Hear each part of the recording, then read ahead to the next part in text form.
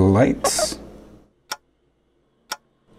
camera, action. You guys might recognize this computer from our first video of 2020. It was the gaming and streaming on a $600 all AMD system video.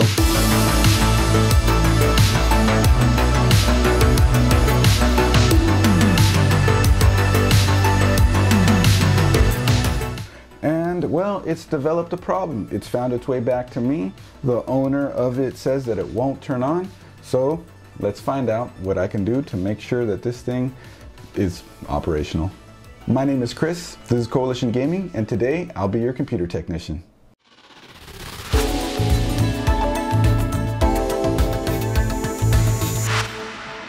Real quick, if you guys are new around here and you like computer tech videos, PC gaming related content, tutorials, stream tips, and stream tutorial things, make sure you hit that like button, hit that subscribe button for more content like that. Check out our other videos.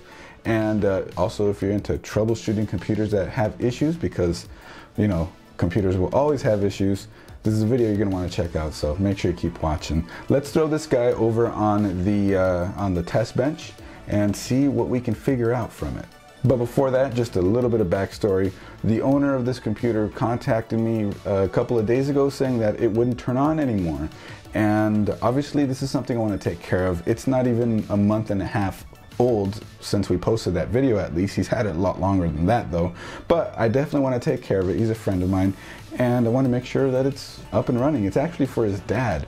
So even then, like, that's double whammy. I want to make sure that him and his dad can play games together because that's what they like to do. Just a quick refresher on the specs. It's a Ryzen 5 2600 with an RX 580 Sapphire Nitro Plus graphics card and 16 gigs of RAM. And pretty solid system overall. And as you saw in the video with benchmarks and everything, gaming and streaming, it's definitely capable. But I want to make sure it works. So yeah, like I said, to the bench. So here we are, my test bench area, my PC testing spot. Let's power on the computer. I got it all plugged in. Computer's here, got my keyboard, mouse, monitor over here. And so I was told it wasn't going to turn on. This first time testing it out. Let's see what happens. Literally zero response from the power button. Nothing. Totally dead. All right, I wonder what this could be. I wonder if just the header maybe got messed up for the power button. That could always be a possibility. There's no lights on the motherboard, nothing. Looks like it's just getting nothing. Now this has an EVGA Supernova 650G Plus power supply.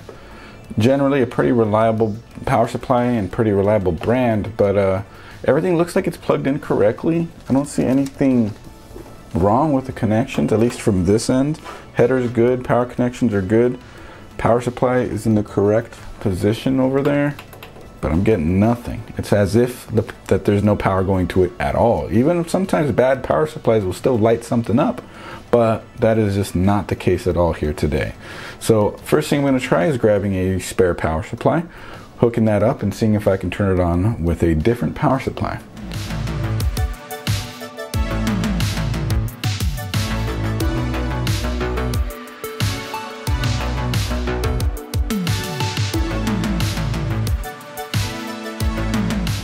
Okay, the tester power supply, another EVGA unit, 600 watt, non-modular now though, is plugged in, ready to go. Let's see what happens.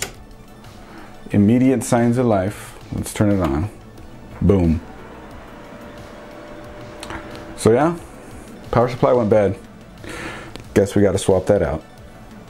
It already booted. Looks like we're good to go. Let's swap the power supply and call this finished.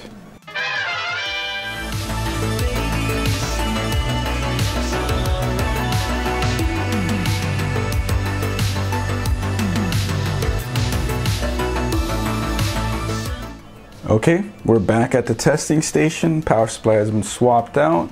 Let's flip it on and make sure everything is A-okay. That lights up. Powering it on.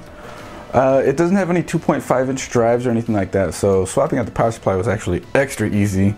Just need to plug in the graphics card, the motherboard power, and the CPU power, and it has an NVMe drive on it, 512 gigabyte. Super easy to swap this stuff out, although I guess it was a little problematic during the process. But here we go, booting up, and looks like we're back in business. Booyah! And so there we have it. Power supply was all that was wrong with this computer. Just want to let you guys know that no matter how good you think your power supply might be, any of them are susceptible to failure under the right conditions.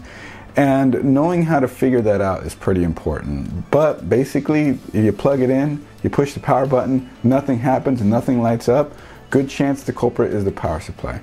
The question is, did it take anything else with it when it failed? Nowadays, most power supplies have built-in protections to keep other components from failing when the power supply fails. So you're generally pretty safe when it comes to that, as long as you have a decent power supply. I guess some super cheap ones probably don't have those sort of protections, but if you're getting anything from a reputable brand, you're probably going to be okay. So don't be too scared if your power supply fails, but make sure you have a good surge protector, or even better, a UPS, like a backup power supply, battery powered dealio thing that you plug the computer into, so that if power surges or power outages happen, that is what takes the brunt of the issues that come up, not the power supply in the computer. It'll save you time, it'll save you some hassle. It's generally a good idea to have. Fortunately, all that was needed for this one was swapping the power supply. So it's back up and running. Time to call my friend, let him know what's going on, let him know that it's ready. It's actually a pretty fast fix, all things considered. And I guess that'll do it for today. If you like this video, click that thumbs up button, subscribe. We always have more coming. We'll see you every Friday with a new video, and every Friday night at 8 p.m. Pacific, we stream to twitch.tv/Coalition Gamer Crew. So if you want to talk tech and play some games, stop in there. We have our Discord, Instagram, Twitter, all that stuff linked in the description below. Join our Discord, follow all those stuff, and just, yeah, let's talk tech, and drop a comment down below if you've ever been through anything like this. Has this been a problem for you? Is a power supply swap out like this something that you find easy? Let's talk about it. Drop a comment down below and hit that subscribe button. My name is Chris. I've been your computer technician, and we'll see you next time. Bye. Click one of these other videos though. Check it out. Click one. Click one. We have a lot more stuff to check out, so you want to check out one of our videos right over here. All right, click one, or both. Both is good. Yeah. Bye.